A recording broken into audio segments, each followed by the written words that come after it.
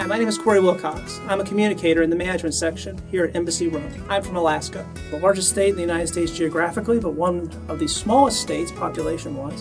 Alaska is also known as the last frontier, thanks to its vast amounts of unexplored land. Even today, Alaska is seen as a rugged, beautiful wilderness, attracting tourists and cruise lines to explore the glacial fields, remote towns, and dramatic landscapes of the north.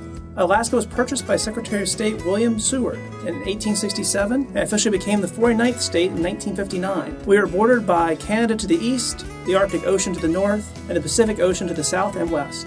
Alaska's economy is dominated by oil, natural gas, and fishing, all of which Alaska has in plentiful abundance. My state has over 3 million lakes, and including its islands, has more shoreline than any other state in the country. The highest peak in North America, Mount McKinley, can be found in Alaska, as can a long range of volcanoes, several of which are active. I grew up in southern Alaska, Juneau to be specific. It's the capital of the state, only about 30,000 people. Rains every day. It's a cold weather rainforest. We actually get more rain than Seattle.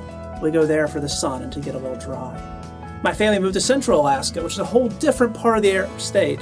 It's big and beautiful and flat, lots of hiking and canoeing, backpacking and camping.